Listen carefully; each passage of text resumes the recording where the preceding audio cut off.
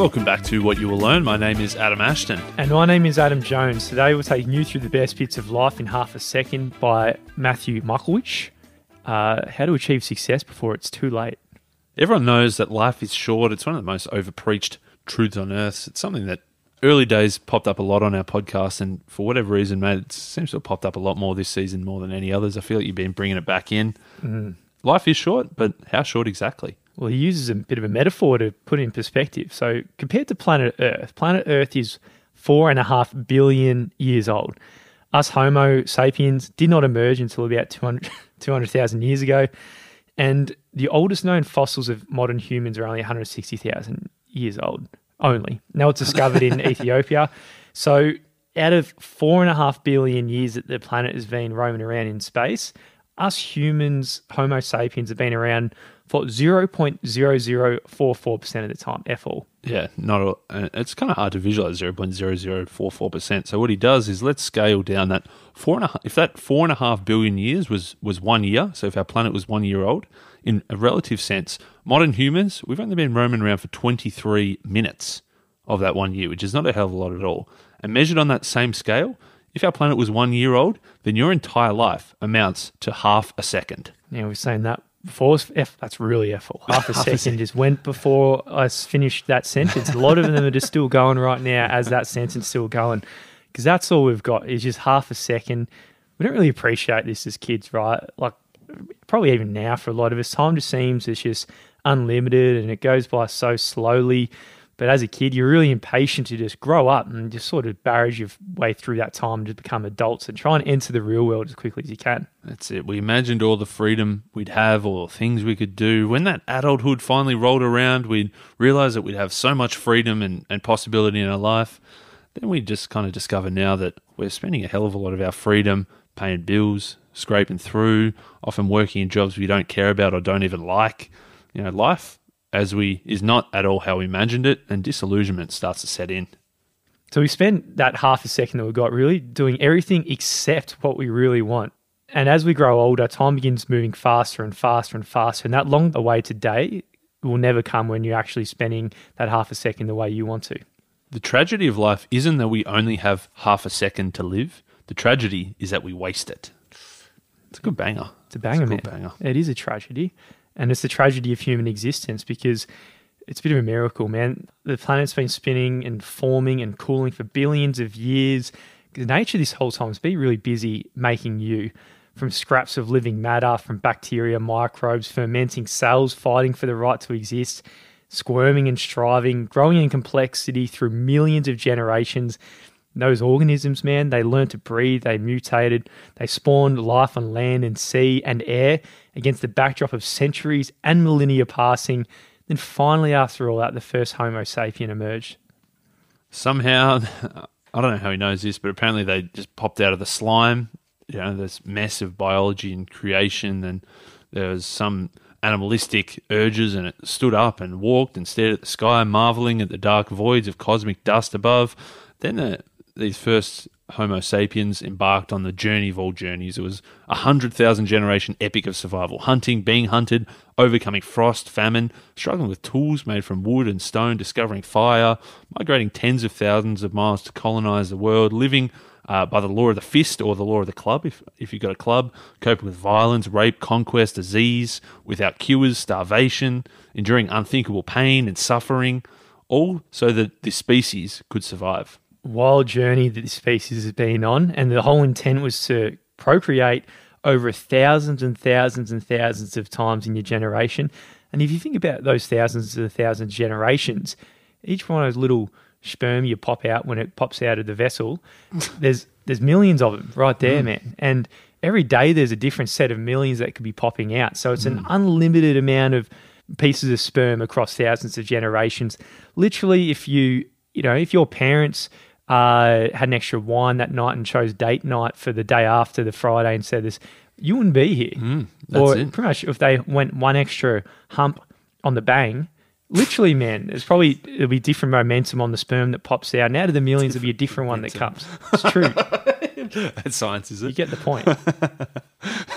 God. gosh, that was a Creating you, disgusting Ashto, and metaphor. only you. Disgusting metaphor. That's the whole journey what it's got to become the great, beautiful specimen that's Adam Ashton right here. And you, listening. That's it.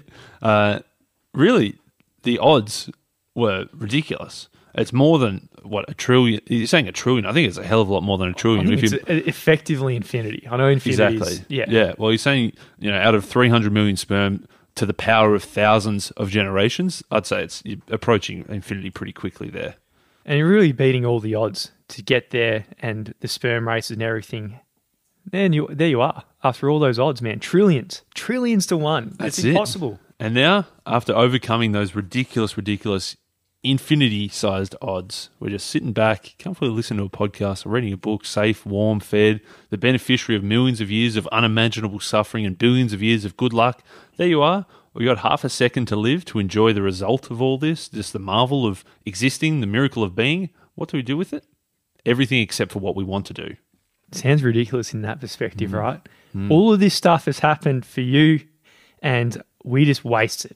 We wasted on doing things that aren't what we want to be doing with this precious time we've got on Earth. Now, he says, what would happen if we measured our days and our age in days left rather than years lived? Yeah, it's a different perspective, isn't it? We used to have that app. I don't know what happened to it. That app There's died. an app saying years left. There's more apps you could find out there, but I'm sure that we wouldn't be anywhere near as relaxed and laid back as we were if we weren't just saying, I'm 29 and a half. If we're saying, oh shit, I've only got 18,133 days left to live. It's a very different perspective. Yeah, well, the point is when you do it like that, you realize there's a countdown, right? And there's a countdown on the author's, Matthew Michaelewicz's life. And guess what? There's a countdown on our life as well. So this book and this episode, it's all about the 5 doors to success. And the first door is clarity. And big old Benjamin Mays, someone I'm not familiar with, could be his mate from the pub, I'm guessing. But the quote is that it's not a disgrace not to reach the stars, but it is a disgrace to have no stars to reach for. Bit of a banger also, you could say that one, Ashto. Because the shortness of life, as we've mentioned, it's pretty scary. But the shortness can also be motivating because we can do something with it. We can make the most of it. And the only way to make the most of that half a second that we're being gifted is by being clear on what the hell you want from it. Yeah, so this first door to success is the door of clarity. Successful people get what they want because they know what they want. To achieve success, you need to know what success looks like. You need to define it. So success equals goal attainment, and it's defined by what you aim for. If you think big, if you aim high and set large goals, your success will probably be large. If you think small, aim low and set small goals, then your success, Ashto, it's going to be small. But in either case, it's still success. But people fail in life not because they aim too high or too low. It's because they don't aim at all. There isn't a motivational speaker on the planet who doesn't advocate goal setting. We were just talking about a few of the motivational speaker seminars we've been to in the past and can confirm that they do all talk about goal setting. Now, goals are powerful because they do allow your mind to focus. Is something that pops up all the time at these seminars is the reticular activation system, which is a fancy name for the mind's ability to filter out all the irrelevant information and concentrate on the essential. Yeah, as soon as in modern society, I'm obsessed with Teslas because I don't know why, but driving in the car, I can see them pop up a million miles away. But any other car, I can't see. But every single Tesla that goes past, they didn't even train Corey up. He goes, Tesla. I had a mate driving in the back of my car with me, and he just started laughing his head off. Is this a typical trip for Adam and Corey? But it's because the reticular activation system, we've all in on Tesla basically with stocks, so they're financially invested, and that's why the reticular activation system's set to it. The same thing happens with your goals. So you can make a precise goal, and the point is that once you've kind of got that goal, once you've told yourself and once you've sort of explained to yourself what this goal is going to be, you're going to start seeing the metaphorical Teslas all around you, those different paths to the success that you're trying to achieve. Well, if your goal is to run a business or something, you're probably going through and be very successful in business. You go to the bookstore, your brain is probably going to go to just pop up and only see the stores that are throwing out those words because there's pretty much infinite information that is getting pumped through the brain and it filters it out. If you're someone who's going and you want to find a partner and a relationship, you might your brain might see stories and fiction-related books based on those sort of stories or non-fiction on that. So really, it is the way the brain filters it out. And when you set goals, you're really putting this filtration system into action. There's one story that pops up a fair bit. It must be real. Either that or it was a really good story that keeps getting repeated over and over. Jim Carrey, I think he used to clean toilets. I think that was his job. And he said that he was a struggling actor trying to make ends meet. And what he did in 1987 was he wrote a check to himself and it said $10 million was the amount. And the explanation was for acting services rendered. And it had a future date on it, 28th of November, 1995. So we're talking 8 years into the future here. He carried this check around in his wallet for 8 years, keeping that goal firmly in sight. He had his reticular activating system on the lookout for $10 million. Apparently in 1994, he got paid exactly $10 million to star in Dumb and Dumber, and he was able to cash that check that he'd written 8 years earlier. Pretty wild shit. Pretty spooky stuff. And really the point is we can design and we can bring things like that into our life. If you think about modern society, we design complex satellites, which are pretty wild, advanced medical devices or atomic bombs. We can also do it in our own lives. Why can't we do the same designing our careers, our hobbies, the amount of free time we have, or design what our ideal life looks like and then go out and make it happen? He says you can be 100 to 1. There was a study done, 100 people. For every 100 people on average, 80 of those don't have goals. 16 of them have them but don't write them down. 3 of them have them, they write them down but they don't review it. And only 1 out of 100 writes them down and reviews them regularly. And of course, they're the ones who are going to achieve success. So if you want to unlock this door to clarity, if you want to unlock this door to success, the door of clarity, then it's all about having those precise goals that you write down and regularly review. He throws a bit of a challenge here because if you can't commit to a single goal on paper, and this is it is the biggest indicator of success, is writing goals and reviewing them, it takes no time. You can stop listening to these podcasts, or if you're reading the book, stop reading the book and just give it to someone else, because if you just can't do this one thing, you're not going to succeed. And it's not because you're not capable. It's because you're choosing not to succeed by just taking on this one piece of advice and taking it on. There you go. The second door to success is desire. It's all about how much you want it. Do you ever wonder, why do you do some things and not others? Some things you're willing to work hard for, some things you're willing to sacrifice for, but not others. Why do you exercise and eat healthy, or why do you not exercise and not eat healthy? He says it's all about desire. So it's the reason we do everything that we do.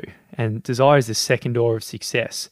So no matter what we do in life or the things that we bring into our life, everything just stems from desire, simple as that. Like, for example, if you're trying to lose weight, it comes up a lot in books because it's just a simple goal that we're all, connected to, including myself. And some days, if I'm in periods of where chalky is looking pretty good on a weeknight, I desire the chalky a fair bit, and that sometimes outweighs my desire to lose weight. And then that's probably why I'm on a pendulum, because sometimes I get bigger than I like, and then the desire of losing weight is higher than chalky. Then I lose a fair bit of weight, and then the chalky is more important than the desire of losing weight. And that's the pendulum. He says that it is quite easy, in that all you need to do if you want to lose weight is to eat less and exercise more, and anyone can do it. But it all comes down to that desire. It is going to be uncomfortable. It is going to be hard to resist those urges. He says, why do some people do it and others fail? It all comes down to desire. Just some people want it more. Some people are willing to go through the uncomfort of having an empty belly, or grinding away on the treadmill, and others cave to the desire of smashing a chalky bar. So if you ever wondered what the odds of success of you achieving the goals that you've already set out on by this stage, the likelihood of it is quite simply, and it's very easy to measure, and it's the desire you've got for those goals. And that is basically the probability of success. The more you want it, the more desire, the more hunger you have towards that goal, the more likely you're going to achieve it.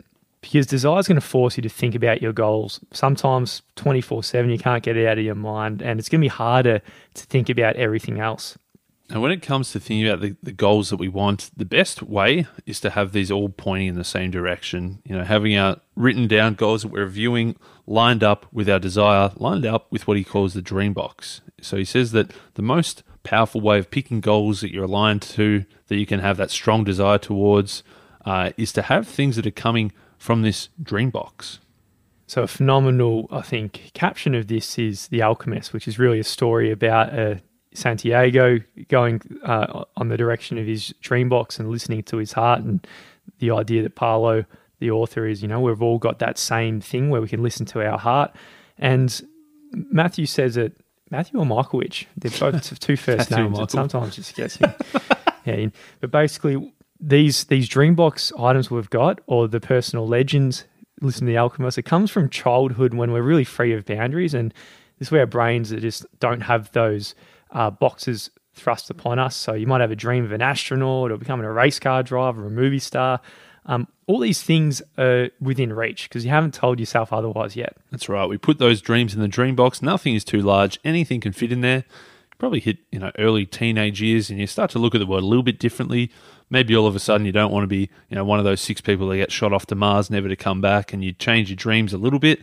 But there's still relatively boundless that you can kind of put whatever you want in there. They might just become a little bit more realistic, but the future is still very bright. We're extremely excited about what lies ahead of us. Then, of course, the seasons roll forward and we're flung out and of school, of life, and we go through it at bottleneck speed. And all of a sudden our dream box, pretty easy to look at. But over time, as time goes past, we sort of get away the glitter from our eyes, and the things and the responsibilities in our life multiply. Kids, the responsibilities with a mortgage, we're worried. And with every single responsibility gets thrown upon us, that little dream box that we had, it's a bit harder to take a little peek inside. Yeah, definitely. There's one day you might, after a couple of years, open up that dream box that last time and you're just shocked by what all the things that you used to want. All of a sudden there's this massive gulf, a seemingly insurmountable gap between where you wanted to be and where you are now. And you think, I think that might be it. I'm going to pop this dream box. I'm going to shut the lid. I'm going to tuck it away in the back corner of the bed, never to be opened ever again.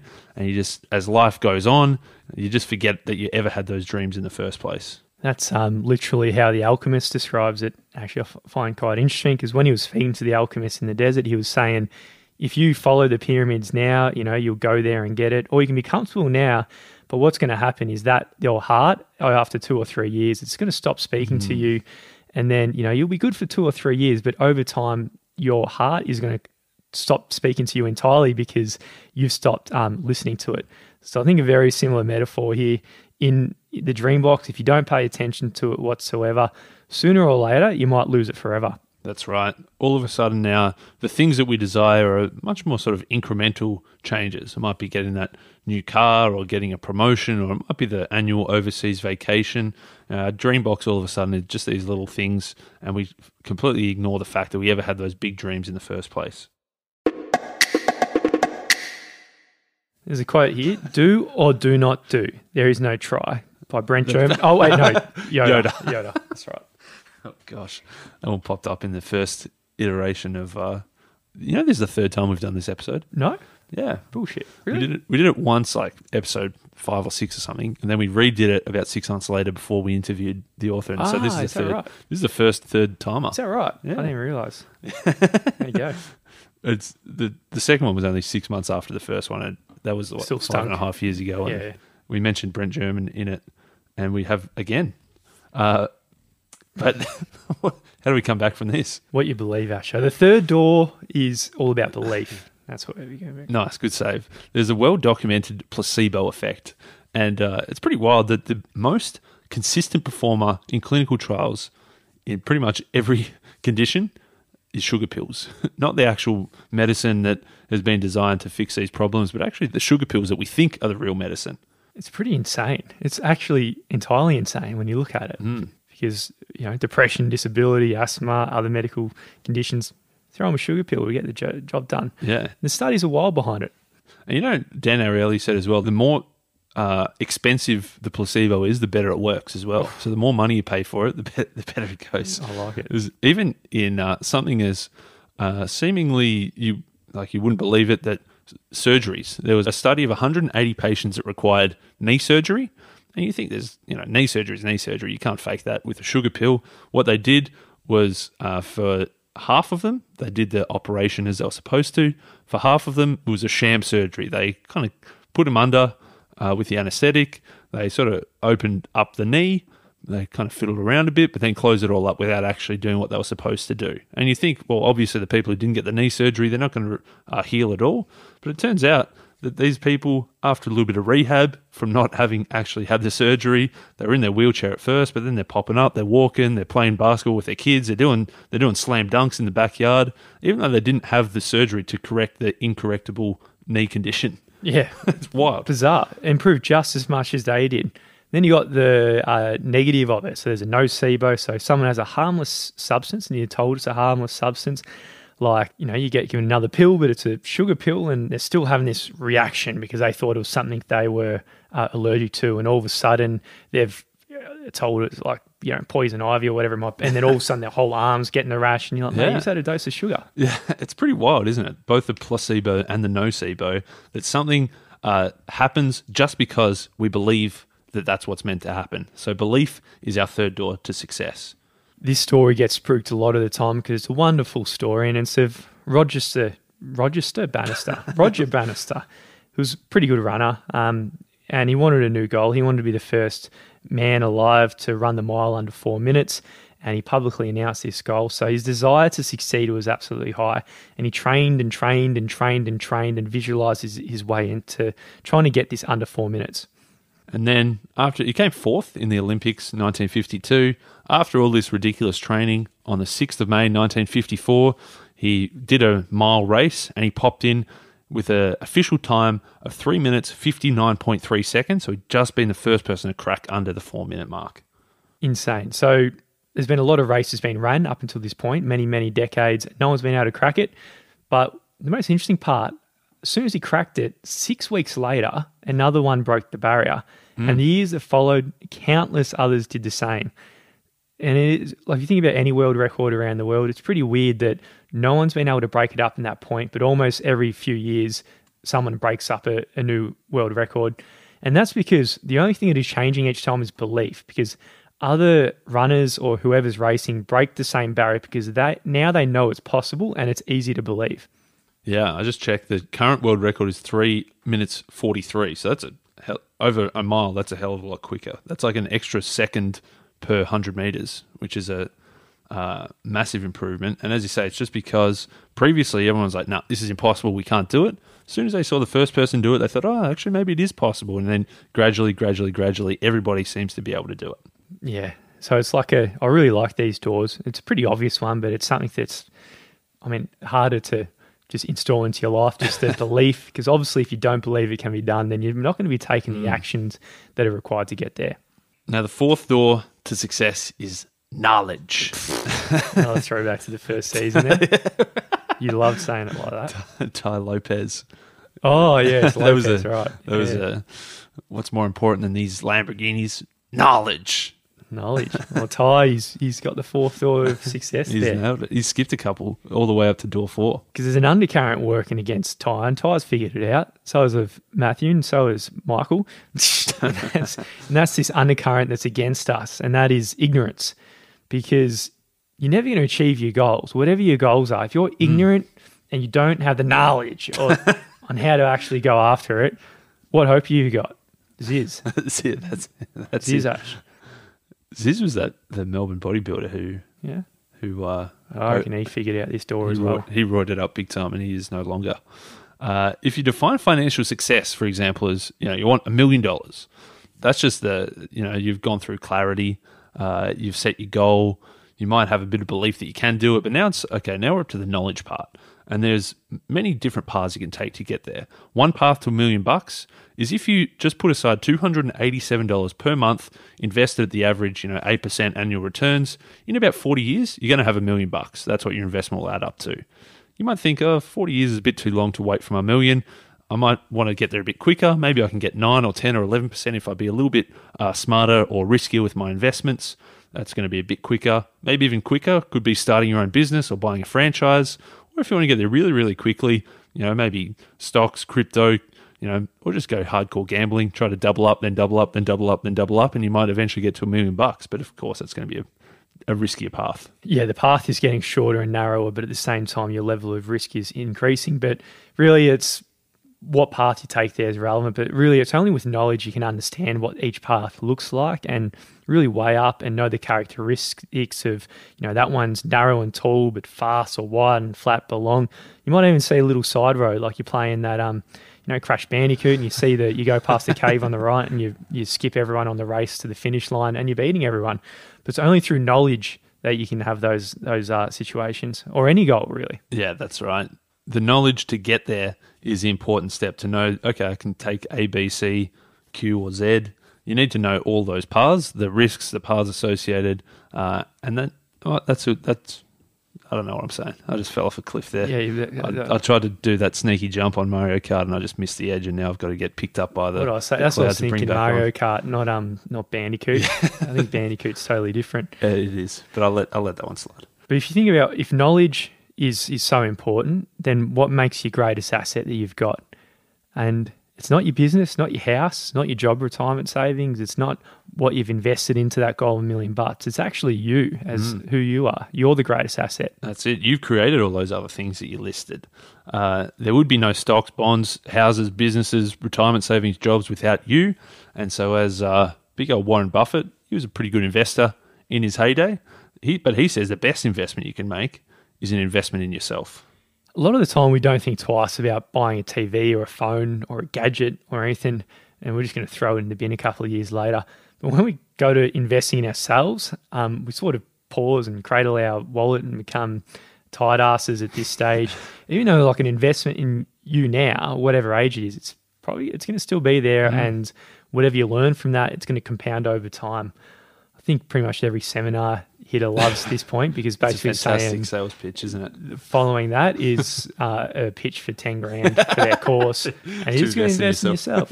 Yeah, that's right. It is expensive to invest in yourself, but it's a hell of a lot cheaper than ignorance, because ignorance means you're going to stuff up, you're going to make mistakes, you're going to do things wrong. When you're on your, you finally built up that retirement nest egg, you're about to hit your $1 million, and then you realize, oh shit, I was in a Ponzi scheme the whole time. It's now zero. That ignorance is going to be much more expensive than an investment in yourself and an investment in knowledge.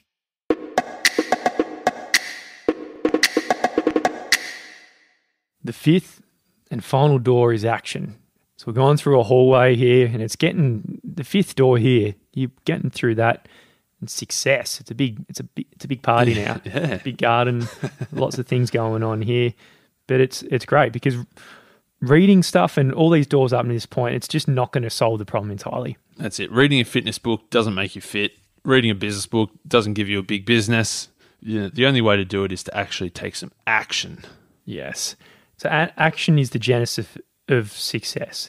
And the start, the beginning, without action, there is no motion. Everything is frozen and sterile and dead. So action equals results. There's an equation. Yeah, action equals There's results. There's not even plus or minus. There's something in between. Sure. Maybe action plus time or something. Or maybe it's just a direct one-for-one correlation. Just do shit. We've got through our 4 doors. We've stepped through the door of clarity, the door of desire, the door of belief, the door of knowledge. But as you say, we're standing at this final door. Unless we take some action, we're not going to step through that final door towards success. Of course, fear is something to working against us when it comes to action. If you've got those big visions and big goals and belief in it and everything like that, there's fear going to be trying to pull you down, and it's going to prevent you from living a full life. And it's probably the only reason that people don't take action, and why they don't pursue their dreams and start a business, follow their hearts, change jobs, change countries, marriage, get divorced, go back to school, yada, yada, yada. It's because of that. Fear, man. Fear. This is like a bit shotgun. Of a tranquilizer. It's a sedative. It's, but the fear paralyzes us into, I think I did too many S's there, into doing nothing, into living in a bit of suspension. There's going to be all these things that the fear is just going to stand in the way of achieving anything. But here's the kicker. It's actually impossible to achieve success without moving out of your comfort zone. And for that reason, it's impossible to achieve your success without fear. So here's another equation. Fear equals progress, which is true, because if you're not out of if you're in your comfort zone, you're not fearing anything and you're not progressing. Fear equals progress. So if you're feeling fear, it's probably a proxy measure, a metric for actual progress. That's a good one. So action equals results. Fear equals progress. Fear, it is inevitable on the path to success. You got to control your fear, or else your fear will control you. So the last key to unlock the door of action towards success is to conquer your fear.